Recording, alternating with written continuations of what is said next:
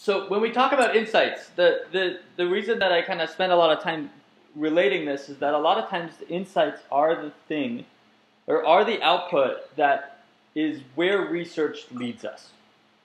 And in UX and in design thinking, a lot of what we spend time trying to understand is like what humans are doing. What problems can we observe, or what? And problems makes it always sound negative. What can we know that is unique, that is worth either manipulating or changing or making anything? Now, when we're talking about problem solving, it's very easy to kind of do that. But not everything that we observe and find curious and want to synthesize into an insight is quote unquote a problem. Because problems associate that like, oh yeah, well all you gotta do is change A and B and then that is different. Insights, you may not actually have to, changing things may not change the insight, right? And when we think about what insights mean, that allows us to kind of relate and understand something and then drive, and it leads to a lot of opportunities. You might have this opportunity at which it says like, because I know that, I now can think about a bunch of solutions or a bunch of opportunities to help that person. So in that, I think an important aspect of thinking about our insights is, do they contain the context at which we need them to do?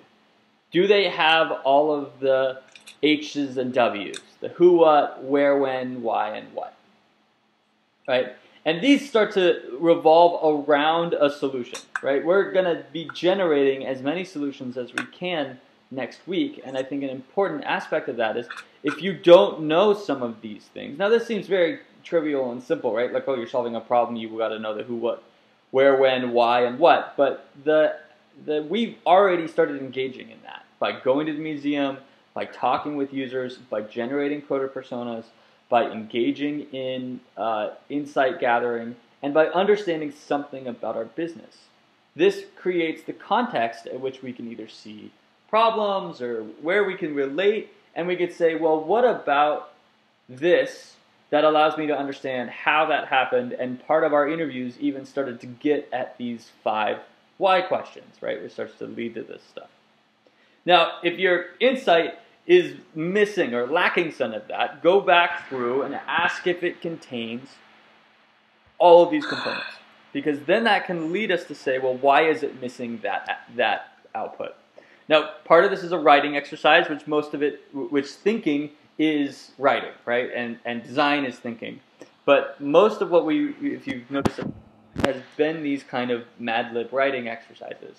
And part of that is that most of the time when we're doing these deliverables or outputs, they become something that non-designers or quote-unquote our clients understand, right? And if they are pitchable in a way that is unique, clear, and communicate well, then you can start drawing what that equals, right? And if the best part about dropping and putting great insights into the world is that your clients, I've never had a scenario where you had a really great insight and the client went against it. Because it's hard to fight truth. And when you have that, it's almost like, I like to call it the inceptioning rule. Like, you are like planting ideas inside your client's head as you're like just generating enough definition around what is worth designing and not. And insights help lead to that, like those seeds and being able to present that information early. And if you have all this context, it is setting up for telling an interesting story and telling a point of view. And we're starting to kind of, we look at this in the process, we're starting to kind of close out the first diamond in the empathy and research and empathy and an ideate phase, right? The discover and the define. And what we're going to do today in a couple of quick exercises is really start to wrap up so that we can get to a point where our insights are strong enough that we feel confident in coming to class next week and just like generating a bunch of ideas. And if your insight is good, you'll start saying, well, what if? Or it starts to lead you, you'll see that they start to lead you into a path of trying to come up with answers. And that's the best part, because generation is what we as designers are kind of judged on at certain times. We need to be able to do that. Now, again, I'm going to show a bunch of these maps as like where we are, right? We've got some customer insight maybe. We're trying to relate and understand what that means. And that allows us to generate a point of view. And that point of view is about being as clear as possible about what we're going to ideate about. Now, when we started with this kind of at the end of the day last week, right, where insights were just starting to kind of come into view, and some of us had written a couple of them as a relationship. And what I think we need to kind of take a pass through is, if you don't have an insight, you need to get one, and you need to write it into a point of view, right? This is starting to add that who, what, where, why, and part of your insight output. And the surprisingness nature of this can be that, like, you set it aside for a couple days, and then you're reading it back again. You read this to a stranger in an elevator, they'd be like, wow, that is insightful. That feels like you know something about that person or that space or that output that I couldn't just glean by standing outside.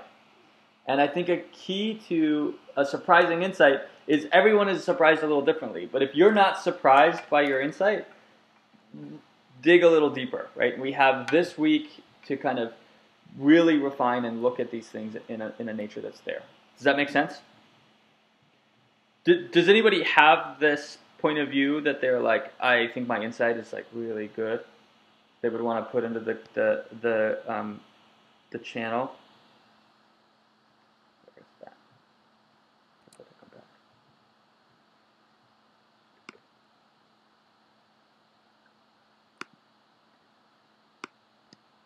But it's okay. We'll continue to do this. Oh, it's here. Sorry, there's so much interface that you have to deal with this thing. I'll go back to this. No, if you want to add that into the chat, please do. Now, for us in this relationship, the insights really differ from business thinking in a very key way, and this will become more clear next week. Sorry, slow. Next slide. Okay. When we start doing this next week, part of what design thinking allows for is not just that we have a couple of problems and it funnels down to one solution. This is a very kind of business relationship. We have a problem with our output. We have a problem with this thing. We can observe problems, and we only have time to solve one. But when you do design thinking, it splits that, and it says, let's do all this objective thinking, look at our user for what their problems are, and then we can come up with multiple problems and multiple solutions out of those set of issues. And next week, when we ideate, the generation of solutions is actually an output that business finds very valuable. And as designers, we want to be able to have options, because it really is a bummer to not have, like, there's a better solution out there, but you're only allowed to do one because that's been defined by heads up or whatever, people that are above you, or the business has said, this is what we're solving. We don't want to listen to how you found another set of problems. Now, this objective thinking of understanding is really trying to plant the problem-finding component earlier in the process. And this is where design thinking has had a huge impact on industry, is because before, like, for example, the problem solution was that of, like, Bell Labs. Is anybody familiar with Bell Labs?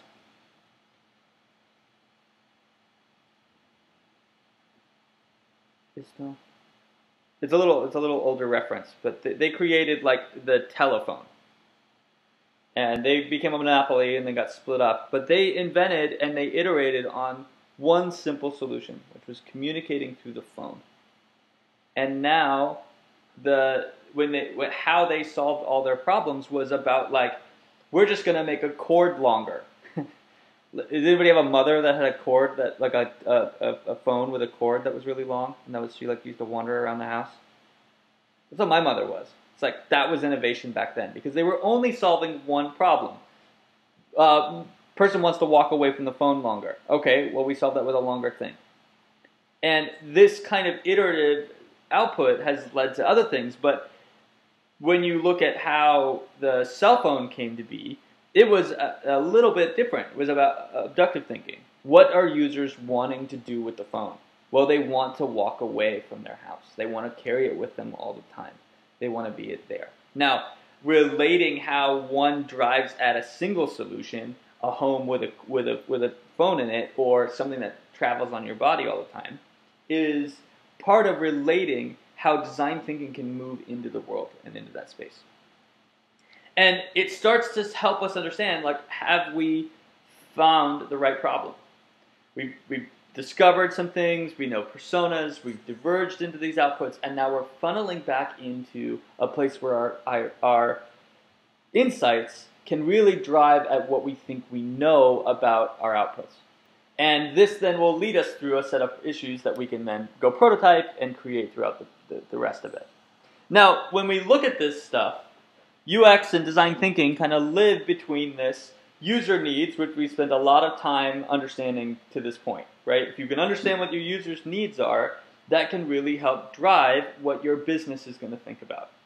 But if you don't know what your business is trying to accomplish, it's really hard to see where those things overlap.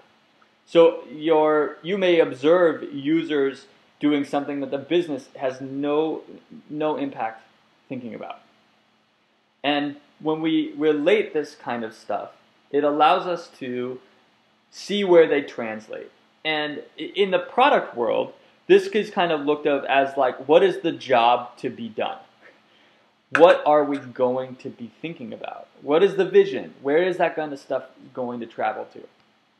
And when we move that around, it allows us to then think about where are our users' needs overlapping with the business, and how is that then going to be augmented or translated into something technical, if it requires something technical at all.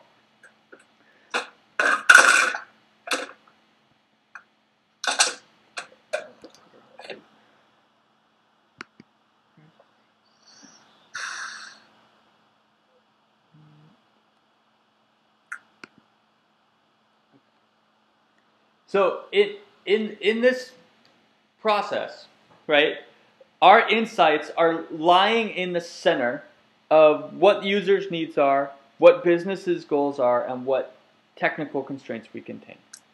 And part of the importance of that is that we can translate and be able to share that we know something about our users and this is relevant to the business, and then we can figure out how that could be technically doable, right? The job that needs to be done is where that vision exists. And this is why in a lot of design thinking spaces, design thinking is seen of as strategy. How do we relate what it means to do? How are we going to do this, and why is it mattering? And if you can move that to the front of the bus, the strategy then drives where things are moving and what the output is.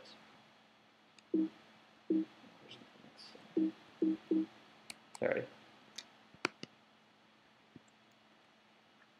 So what we're going to do with this, I think this is next up. Can everybody see this problem statement exercise? No. What? The problem statement?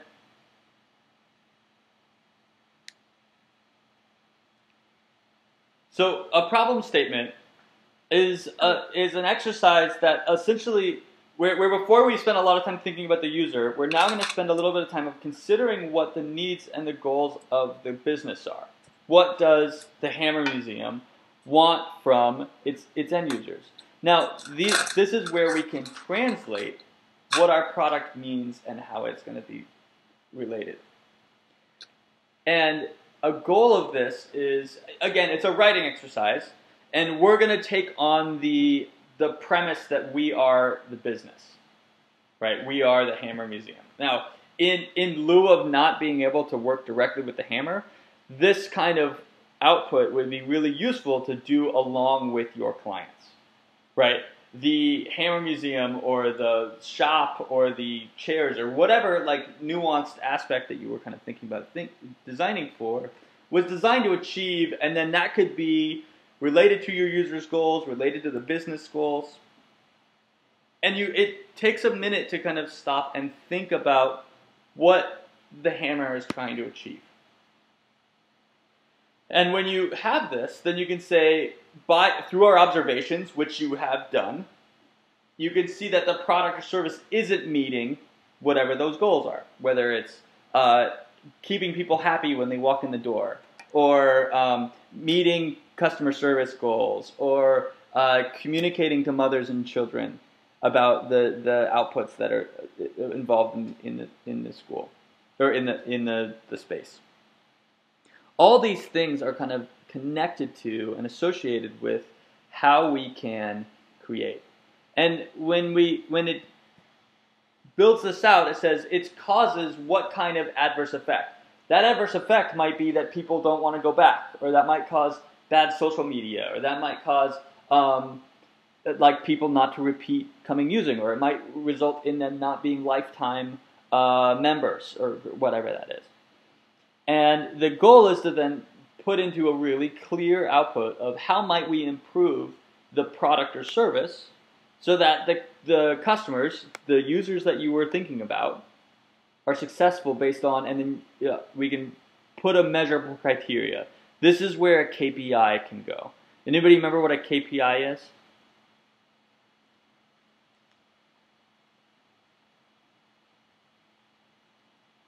Have you ever heard of it before?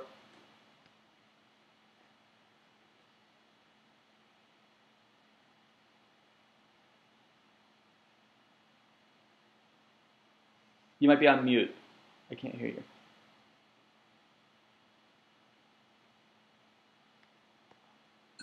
Key performance indicator. Yes. Good. What is a key performance indicator, Chelsea? It helps you understand if your design is successful and if it's meeting the business needs.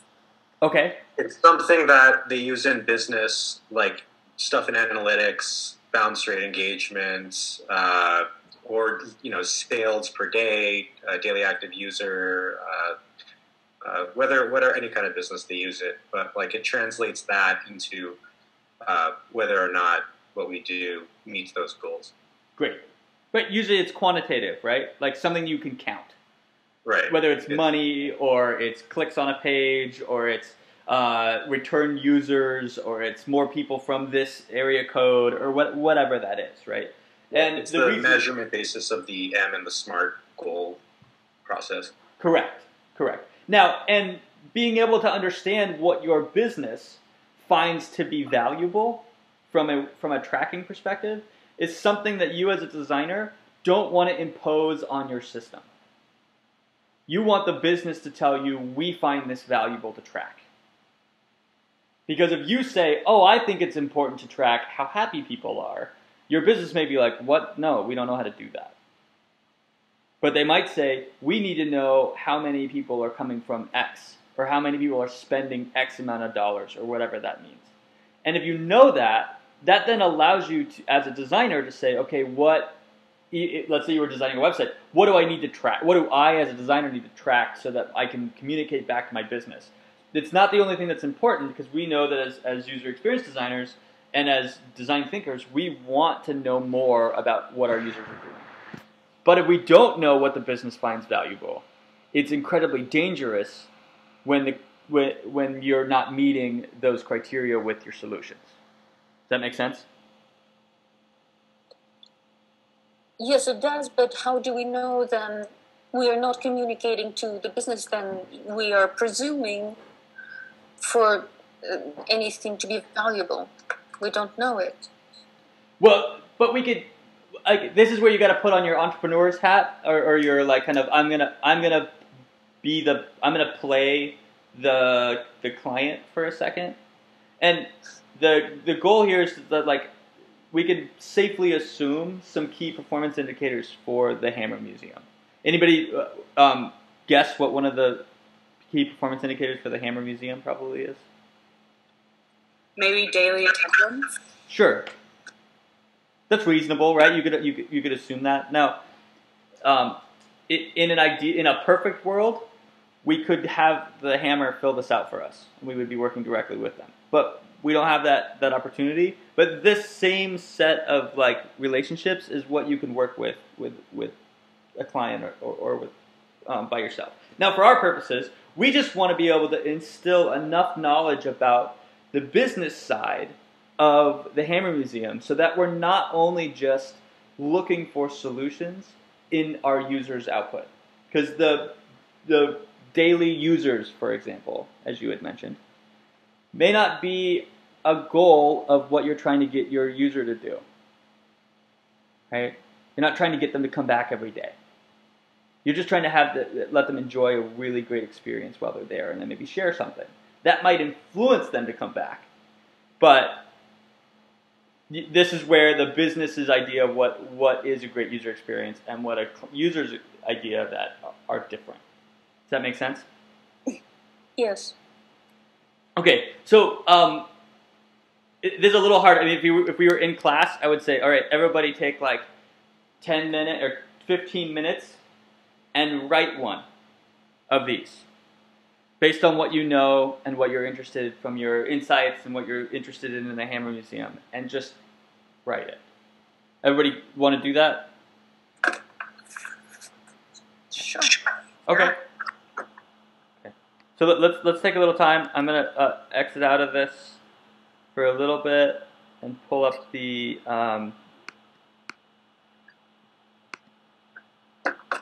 chat. So we are writing about what we presume to be valuable for the museum, right?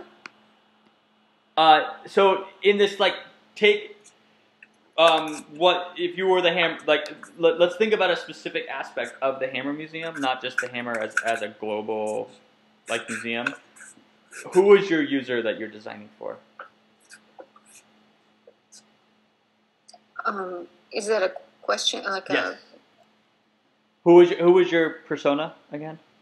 That's an elderly woman. An elderly woman. Okay. So maybe this is the outreach. More I work on it, the more it kind of like doesn't. The age sort of like doesn't even matter. The insight I'm coming to, sort of the age doesn't matter also that much. Sure, but rather than it just being the Hammer Museum, it could be the membership group, or the people that are like getting donations, the donations organization, or whatever that is, right? All this stuff is interconnected. So if the museum isn't doing a very good job getting butts and seats, they're also probably going to struggle getting people to donate money to the museum. So where does that tie? So if you were talking about, based on your woman who's been going to the museum for 30 years or whatever, right, and had a strong connection to the museum, she may be one person that said that, but did she ever express like, oh, there's not enough people who have been coming here that long, or I don't have enough friends to do this? I'm not really sure. But consider, we think that there's something flawed. So the museum's outreach department was designed to achieve whatever these goals are, right? Communications with elderly people, community events, blah blah blah. That get whatever you think those things are, and some of them could be based on truth, like things that actually happen at the Hammer, be based on the things that you're interested in, and then they could be observed, and then you get just run through the Mad Lib, and then we can kind of get going with that. Mm-hmm. Put my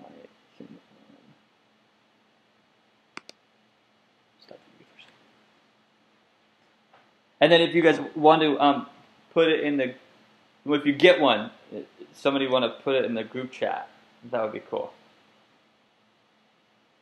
Did that.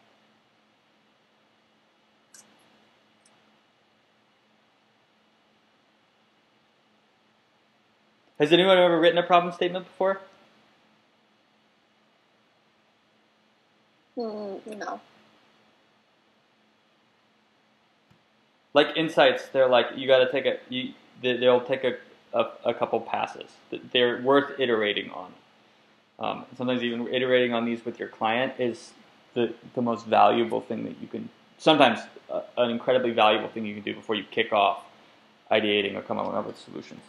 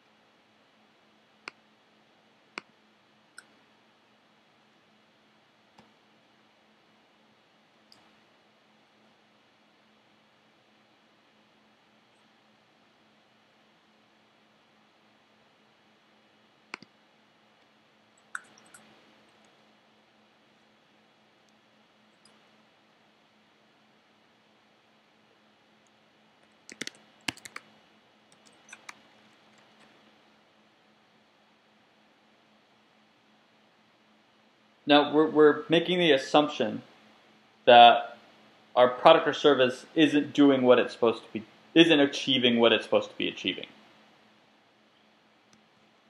Now some of that may be based on our observations, but also if we take on the business, there's a lot of things that they could be doing better.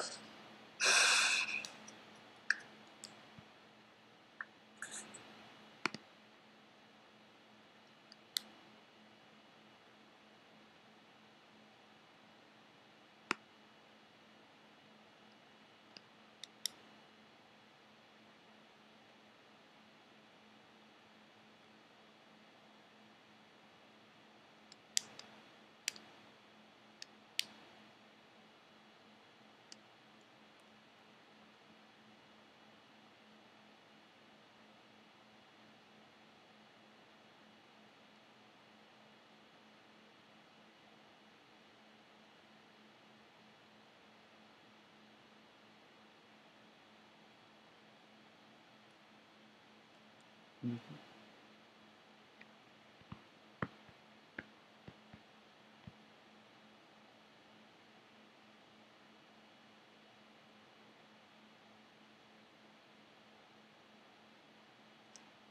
Okay, so I posted my problem statement.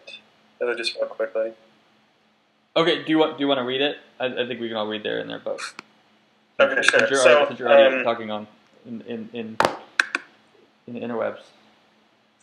Okay, so I interviewed a Chinese couple who said that they found abstract art like kind of confusing and frustrating because they didn't really understand it. So they kind of skipped all of it, and they just went to the Impressionist, the 16th to the 18th century collection, the Armand Hammer collection, because they thought that was like more beautiful. And I thought that was really interesting that they skipped out on the abstract art because they didn't understand it, or they couldn't connect with it. So I thought maybe because it's artists wrote a lot of the stuff in English and kind of came from an American background, although he lived in a lot of different places, that maybe there's a cultural and language barrier even with abstract art, which is supposed to surpass that. So I thought maybe a problem statement would be that the Hammer Museum is kind of finding out that they want their abstract art exhibitions to be absorbing, maybe not totally easy to understand because it's it's abstract art, but at least interesting enough so people don't want to skip out on it.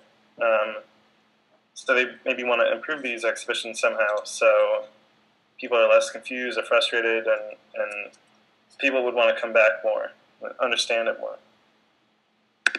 Okay, so this does get a little bit repeated, but these goals you kind of want to double state because you could get a little bit more nuanced, right? If the goal is of being absorbing, Okay. and interesting and tasteful, you say, well, we're noticing that they aren't being absorbing through. Then you could add some color or context, right? Like people are skipping over and not going in at all. They are complaining when they get done with the exhibit. They are leaving and not coming back, or whatever, right? Like what is nuancing how that goal is being missed, and then that can say, well, by improving that, now how might we improve that, and then go right back to the goals. How might we improve the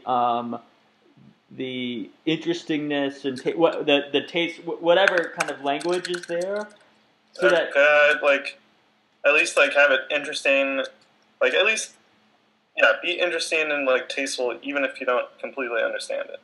Yeah, which is, I mean, there's that problem statement doesn't necessarily like have a solution involved in it, but there's many options or many avenues at which you could then go after. Well, what are users' needs? Oh, they were confused. They didn't like it. They couldn't find information. Whatever that is, right? Like there wasn't enough story to tell to get them involved, and they were just interested in looking at old paintings, right? Now, if you knew what their preface was, you might be able to orient that Chinese couple in a different way, right? Go check out the third story first, and then come back and see how it influenced this guy's work, right? There's like a path through the museum that could be interesting, or I don't know. And again, our problem statements should not maintain a solution in them, right? They should just be a statement of issue. And when you have issues like that, the criteria in there then can lead to what we'll do next week, which is like pulling out keywords and goals that could then be like, well, what, and then we'll do a few exercises about like, well, what if X or what if that or whatever, and we'll kind of get into some of those pieces next week. But that's a good start. Okay. Does anybody else have one they want to share?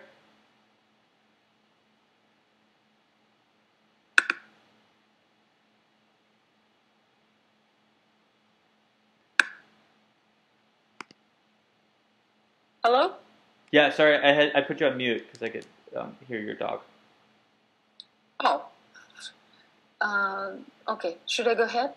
Sure, if you want to. All right. So I'm just gonna okay. Museum is striving to become a more of a cultural center of the community, and they would like to generate not only livelier traffic as a business, but to improve the more interesting crowd that is attending to a museum. In other words, they would like to cultivate people that represent artistic and scientific and other prominent communities that, by virtue of meeting in the museum.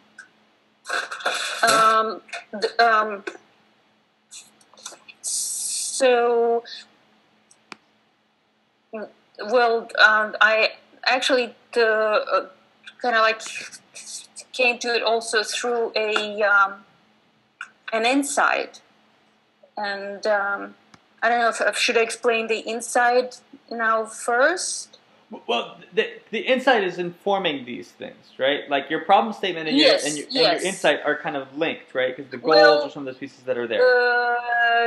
Yes, because the insight I had and the work to, solve it, so to speak, or address that would be linked to a museum becoming a center of a cultural community. And specifically a neighboring community specifically. Okay, and so then you've observed that the museum and community connection isn't getting a wide variety in age and interesting set of people, which is causing what? No, actually, there are people of all ages and all educational levels and such. But still, I've observed that it is a personable experience to people that are coming to museum, and a lot of them are live nearby. A lot of them actually belong to the community. But despite the fact that everyone has personable experience, like it came through like a lot of things you said, and well, I don't want it to be a long story, but one thing you said was like the only thing they're asking you is your zip code. There was like one thing of information that's just like sort of like stuck in my mind, that this is the only information really that they're asking. And as far as business, I wouldn't have such an expertise because they don't charge you for an entrance. Yet they obviously are striving to become but to stay a cultural center, but thrive as such, to become more interesting and generate the crowds who show this interest by going to the museum. Mm-hmm. Mm-hmm. So, all right. And then what happened to me, like I'll tell the story very quick. My computer was dead all through the week, and I was 3 times in Apple Store during this week. And every time I walked in,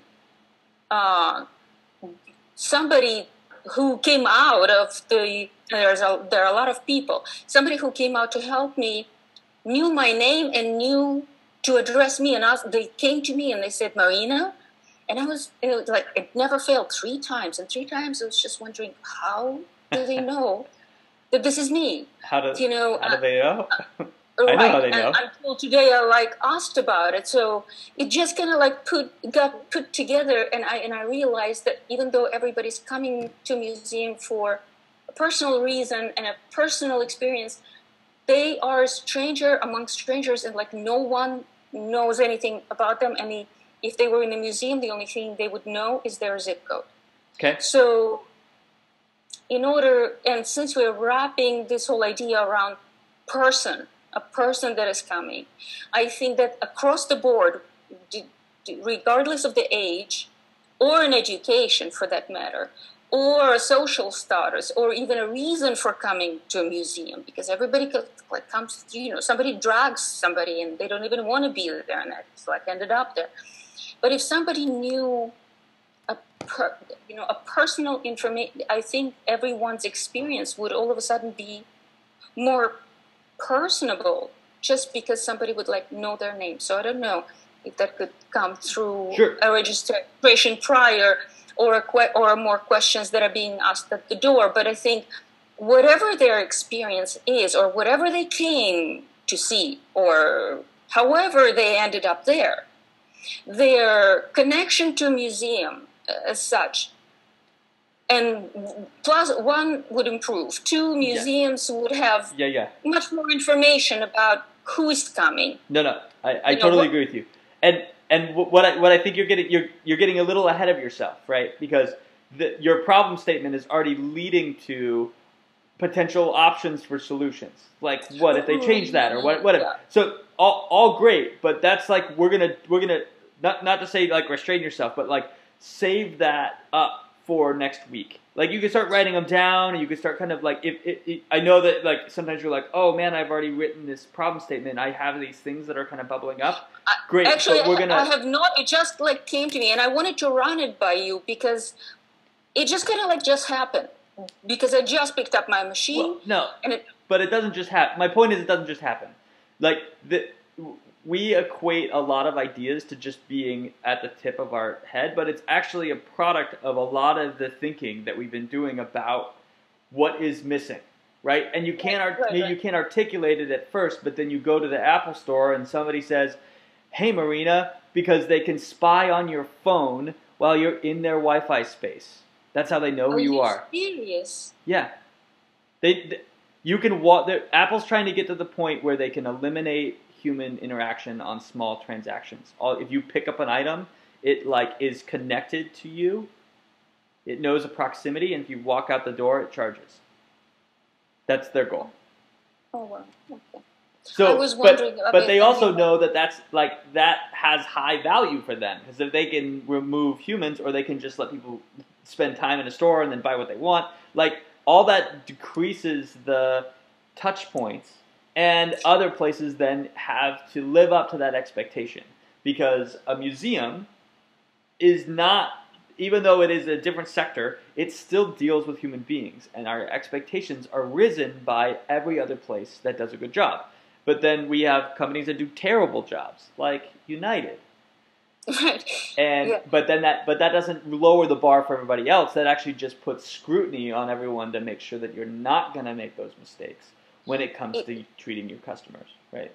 See, that's why I wanted to run with, just to see but as a user, as a customer that came there, I have to say that it didn't go unnoticed, and it produced a quality experience just because they knew my name. Yeah.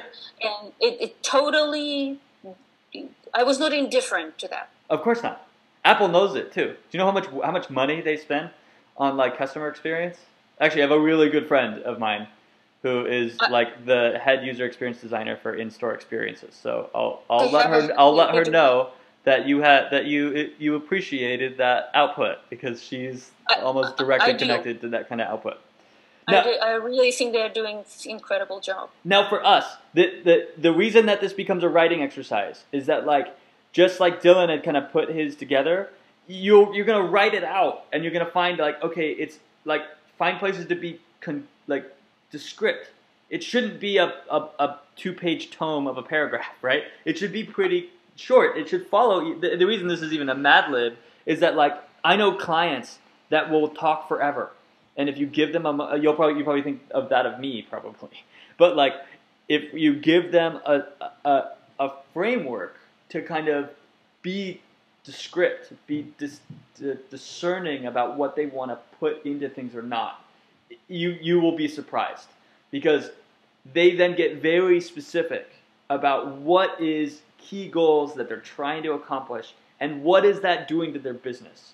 And if you've usually that's done, like, this is done after some conversations about what users want, what other things. And I've seen them change these outputs after having conversations about what users want. And they're like, oh no, we care about users, so we're going to add some different goals in there. And I'm like, yeah, but you didn't have those goals before. You're now on the fly creating goals for your business that you never had before. But that's fine if you want to. And actually, it's great. But you start to see how your influence as thinking about users can actually move their way into something like this. And granted, we have to do it ourselves a little bit, but I think a power in that is if you write a really great problem statement, these things almost become like pitches for what you as a designer are going to solve. And you're not even making anything. It's just a statement that is like written down, and then you can go back to it when you like come up with a solution. You're like, did we do this? And most of the times that can help you avoid the I don't like it, or you didn't solve the problem we were talking about, or I'm going to change requirements on you. And you can say, no, like okay, if we do that, we got to go back to a problem statement. We got to change what the goals are, because if you keep moving the goalposts, it's very hard for us to do a good job. Yes, Stan. I like that you raised your hand. Yeah, I just wanted to try that raising hand feature. But, you know, I think something that Marina said is very interesting, and I'd like to kind of graft off of that and sort of give this problem statement a shot. And so this statement which grabbed my interest was this: they only collect zip code data. And then it got me thinking, well, you're right, why don't they get more information? Well, it could be that they just only care about retaining local customers and local consumers, because, you know, they can't really advertise internationally or advertise across the country or anything like that. They don't have the budget for that. Sure. They don't collect a lot of money, obviously, from entrance fees. So in the end, maybe the museum was designed to, you know, cater to the local community, and they've observed that, you know, through these zip code kind of data collection points, they're probably not getting as many local customers or repeat customers as they would like, which maybe data shows them has an adverse effect on the restaurant, for example, just because the restaurant is something you go to after you've already seen all the art, after you've already played with all the little trinkets and all that kind of stuff.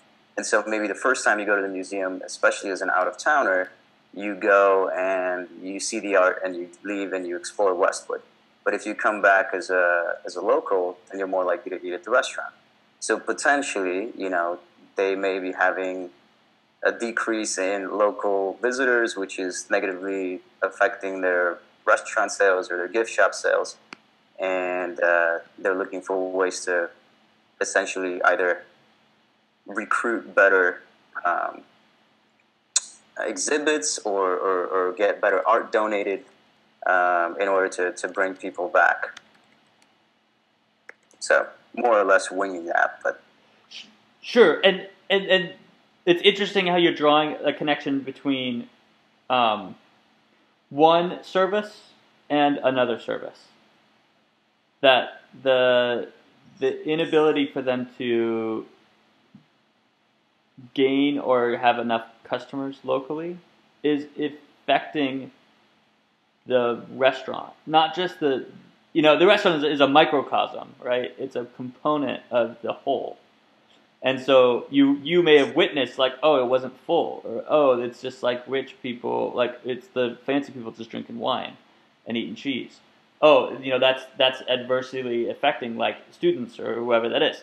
Whether that is true, that's maybe something you observed, but that actually could be a domino effect as a relationship to how the freeness or the way in which they communicate its openness to people and then capture where they come from in that experience. Does that make sense? Yeah, obviously taking a lot of liberties with, assuming that is what their tactics are and all that stuff. But yeah, but you're making an educated guess. Like that's all we can do. If you were working with the front desk or with the museum and their restaurant, they would probably have things that would say very, very discrete goals, right? And it might be more specific, like the collection of addresses actually may be connected directly with how they do I'm assuming goes directly with how they do marketing. Where in this they probably look at heat maps of where they know people are coming from, and then they'll like put advertisements in places where people aren't coming to see the hammer from. Because that's it. Okay, you need new customers. You go to where nobody knows what it is, and then you have to advertise that it's free.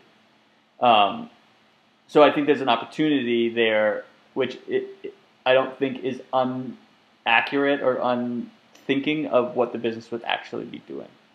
But again, this is an exercise in thinking like the business, right? In the real world, when you use these problem statements, I like 100% lean on them. You like giving this at Mad Lib to your client, right? You're like chatting with them about the user. You're trying to get an understanding. You're just like, hey, well, I want to know how you guys think, right? We could work on it together, but let's work. I want you to fill out some of these things for me so that we can then have a conversation around what are your goals. And if those goals aren't accurate, then we can have a discussion around how new things that your users are doing, and we can see where this stuff overlaps. Now, you are making an estimated guess based on probably what a manager of a restaurant or the director of the museum is starting to see as well. They have eyes and they observe their space probably more intently than even you do. And if you're noticing things like that, just imagine what they feel or they're starting to understand. So yes, you are taking liberties, but I think those liberties are actually not as far off the mark as you're maybe worried about. Does anybody else have one they want to share? Now, again, get it written down because you had some points where I think the goals and the measurable criteria could be kind of fleshed out a little bit, like exactly what that means. Because if they got more people or more addresses or more locations, they might be able to communicate that back of why it's important to do that in the first place, right? Look where everyone's coming from, or whatever, right? Now that goes into solutions when we're doing next week. So good. Chelsea, do you want to read yours, and then we'll kind of move on to the next one? Sure. The Hammer Theater was designed to showcase unique films and presentations in a casual, accessible setting. We've observed that our service isn't reaching a wide audience, which is causing lower attendance to the films and the museum as a whole. How might we improve our theater venues so that customers are successful based on our new and repeat attendance metrics? Okay, good. Now, there's some things up here in like casual, accessible setting, which could then link back to what the customers need, so that our customers are communicated about its how accessible it is, know about the casual times and outputs, and now that could range from more comfortable seats to better posters to better communication out, whatever. Like the potential solutions that we could generate or start ideating on next week have a lot, right? Because that statement is pretty succinct, right? The problem statement is clear, right? And that's what you end up looking for, right? You're going to go with that. Now, being able to articulate like a little bit how those things tie, but you're really close. So good. That one's nice.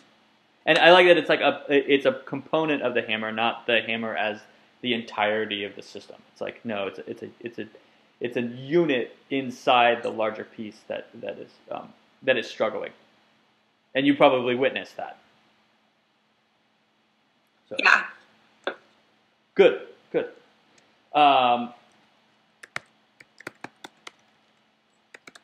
Okay, great. So let's go on to if anybody else has one. I mean, I want everyone to have one of these ready for next week.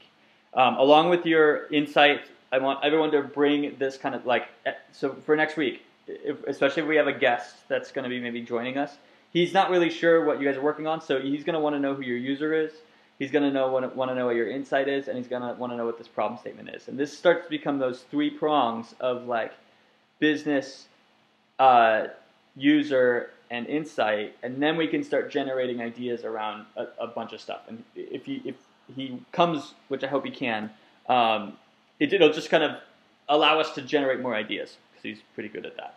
We'll be able to do that. Anybody else have one that they're interested in? Again, if you bring these in next week, if they're kind of massaged a little bit or like written out and then made to be as clear as they can, this just helps us in like setting the stage and being able to, like, if you're stuck on ideas, you go back to your problem statement and you read it again. And you're like, oh wait, is any of the ideas that I'm coming up with starting to slot in with solutions that could be answers to this output? So, good. Okay, so the next thing that we're going to do, has anyone ever done a business canvas? What's that? What's this? Yeah, I have. It's Stephanie talking. Hey, Stephanie. Yeah, you've seen this thing before? The business model canvas? Yeah, a lot. A lot? Okay. Good. Now, the reason I bring this up is that, like, we start to understand some things about a business, and we may know a little bit, but as designers, you can allow your company, if you know this stuff, or you work on it with your client, you can then understand a broader spectrum of what like the Hammer Museum is trying to accomplish, or just take the theater, for example. Like knowing who their key partners are, knowing what their key activities are definitely going to be films and talks, and you already kind of know this stuff, but it is there as a way to kind of outline a structure. And again, this is an activity that is really useful to do with a business. And if it's a new business and they don't have one of these, it's like it's key, because this is set up in like designing and creating business models. And if you don't, if I don't know what the business is going to do, you're like, well, okay, let's start with who you think your partners are, and let's talk about cost revenue. Let's talk about how you get structure and who your channels are and where your money goes and who your customers are. Like, we already know some of this stuff. We've already defined who our customer is. We know what their needs are. We know some stuff that's there, but this is just a broader spectrum for relating and being really knowledgeable about our aspect of the business. This, along with your problem statement, can kind of link together. So if you fill this out and then there's needs in your problem statement that aren't captive, that aren't captured in your value proposition or in your partners or any of that kind of stuff, it allows you to kind of relate that. Now, not every designer has to do this. Sometimes is a start, but it's a little bit more entrepreneurial, right? It's thinking about this system rather than just the narrowed down. I'm only going to talk about the one goal or one need of a user, because when we have the system set up, especially when generating ideas, it opens the box back up a little bit. We can start thinking around ideas of how would you change a channel, or how would you think about a resource differently? Like film, for example. Is it physical film? Is it digital film? Is it projected? Is it does it have a time limit? Can it be looped? There's all sorts of stuff. Could you put movies on for 24 hours and just leave the theater open without causing any problems? I mean, all those kind of things become part of opportunities. And again, if you fill this thing out, you might see gaps in what they're doing, which might help with generating and coming up with ideas for next week. Does that make sense?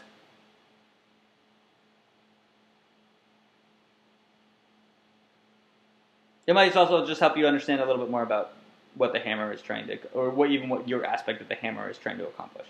So rather than just thinking about specific goals inside your problem statement, you're looking at how they apply themselves across this. So this will be useful. Fill one of these out. It's in the exercise process. Just kind of go through and kind of write it in there. I think knowing some of the stuff you've already defined, but this is again putting together a more concrete view of what your business is trying to accomplish. What are their needs, and where do those needs overlap with what your user is needing? And that overlap space is where you start to see and come up with a lot of ideas. And where those things overlap, you can start relating and helping a business make decisions about that stuff. Because if you have hundreds of ideas, potentially, based on this model, right? Lots and lots and lots and lots of potential solutions and problems that you're witnessing. You can then create multiple solutions, and those multiple solutions can be either put in a backlog, or they can be assessed for how technically feasible they are. And we'll go over this after we brainstorm and put a bunch of ideas together next week. But when we drive our insights through a clear problem statement, then that allows us to come up with a bunch of this stuff. And if we really know how our business is set up, where they're making money or not, where their resources are, who they're communicating with, then that allows us to say, well, wait, how could that be different? And where is our problem statement applying that? Does that make sense? Yes. Cool. And if you've never done one of these, they're just kind of fun. Doing them for an existing business is way easier than doing one for something that you're creating from scratch, or that you're trying to figure out if it works or not. But if you were thinking about a business and you don't have any partners, well, that becomes a problem. If you don't know who the partners of the Hammers Theater are, well, that might help you relate and understand the system better. This becomes a kind of output research. So come with that next week as well. That'll be kind of fun. The key is a really great. The two that become the most important for next week are a really sexy user point of view insight, and a really succinct problem statement. Sorry, I don't mean to interrupt. What did you mean by the partners? Oh, in the business, you mean, right? Yeah, key partners would be who Who are who do you connect with? If you have a supplier of films, let's say, I'm just using the Hammer Theater, for example. Your popcorn maker might be a key supplier, and he becomes a partner in your movie making. Or Paramount, who gives you like old-timey films from the 1500s or whatever. You know what I mean? Does that make sense? Yeah. Usually they are key partners are people that they make money off each other by being successful together. Okay. So the business can't run without them, right? Like, internet might be one, right? Right now we're using Zoom. Zoom, one of Zoom's key partners is ISPs to make sure that the internet runs fast and Wi-Fi, right? Gotcha. And you'll see that like there's resources and partners that start to overlap. They're like, kind of like you got to choose where to kind of put them, but that's where filling these things out becomes really helpful. Channels become things more about like marketing and communications, or like if they're a shipping business. This is set up broadly enough so that it could handle a business as simple as a flower shop to as complicated as like IBM or something like that. Mm-hmm. So, in these kind of business model canvases, the goal is not just to relate that you kind of understand something, but it's also to, it becomes part of consulting. I found when I do business model canvases with my clients that it's like, hey, have you thought about all this stuff? And then sometimes there's a nice opportunity to be like, well, we're not going to talk about that piece over there, but I see that it's very empty. So maybe we can do that at another time, right? Or like, hey, we would really love to help you think about your channels. We're only going to help you fix X, which we already agreed to, but maybe we have an opportunity to kind of continue a conversation and be part of this broader spectrum. Rather than just coming in and saying, I'm going to solve X, you come in and understand the system a little bit more, and then that allows for broader spectrums, because just like that conversation about the ticket kind of zip code piece affecting the restaurant, those things you could start seeing as interconnected in your entire business model. That might be based on channels or communications or customer experience and stuff like that. So this kind of leads us into some key outputs. So now if we have an insight, that might lead us to help us have a problem statement. But a problem statement is not equal to a business problem hypothesis. Now, a problem statement is really a statement for a business. And a hypothesis statement is something that we as designers want to take on as a challenge, right? Based on what we know, we want to explore further. And one is written as a statement, right? And the other is sometimes written as a question mark. And hypothesis statements work a little bit more like this. It looks very similar. It's still a writing exercise, but it's switched around a little bit differently. And when we say we, it means like us designers, not the business as a whole. It's like we as people who think about your user and the whole system together. So rather than just talking about the business side, we're now combining that user side piece into this to kind of generate this. And this is something that is very similar. Our product or service provides users with goals. We have observed that our product or service isn't meeting these goals. You can see this is written very similar, but think about it being written from like how you as a designer could do that. We think by improving whatever that service is and testing it through a few ways, right? By testing it with 12 users or by putting it out in the world and doing that. Now, like this needs to take on more of a user-centered component of testing rather than a like KPI, like very driven by business output. We will be able to gain something from our end users. So now this is where it's starting to be a conversation.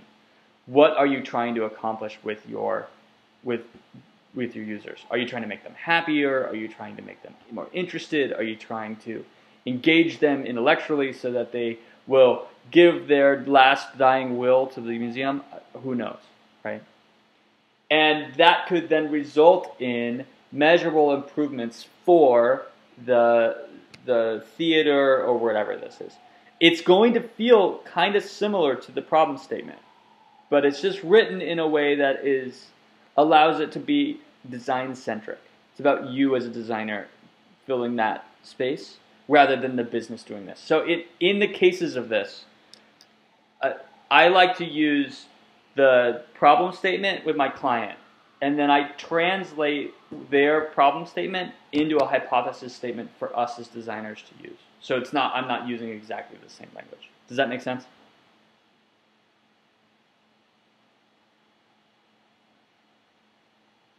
So choose either a really great problem statement or a really great hypothesis statement.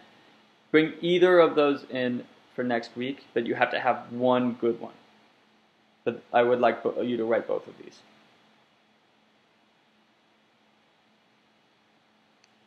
Because that will then lead us to next week.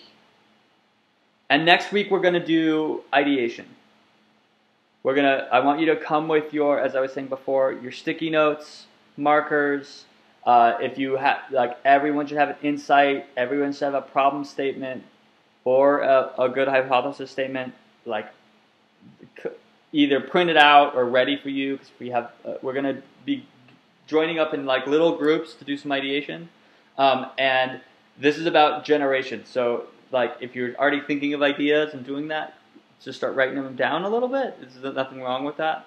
But I want all those things to be clear. And please post me your iterated insight and your problem statement before next week, so I can kind of see that before we start, so I can kind of help or iterate those things as we move. Is that clear?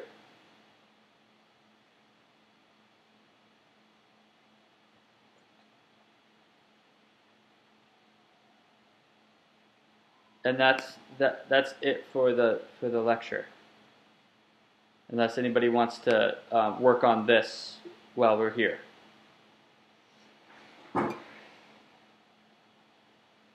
Or we can close it out. Unless you want to stay longer online. But I did take a red eye last night. So.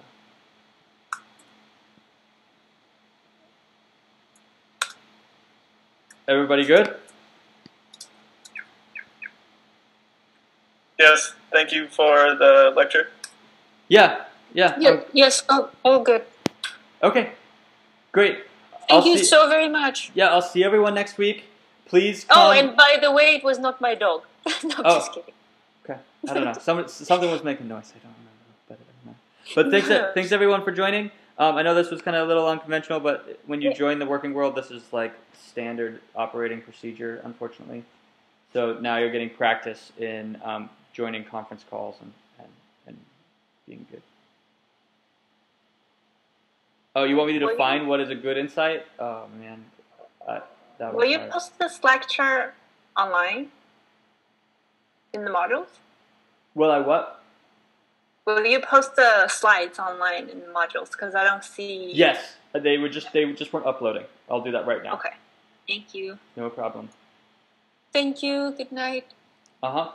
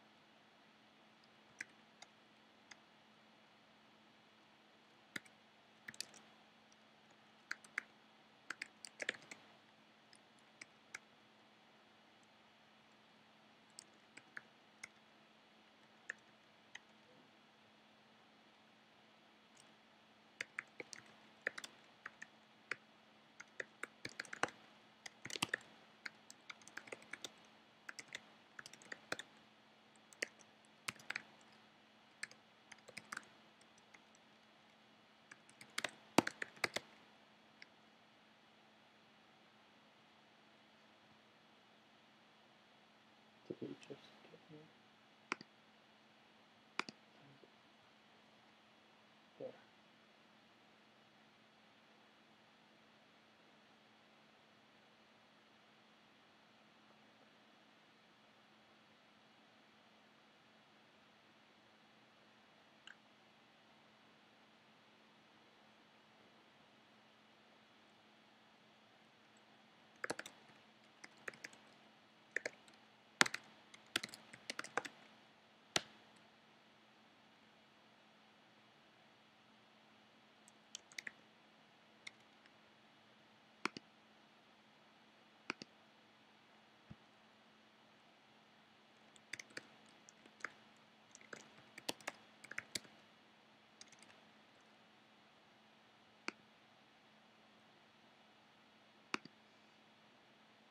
There.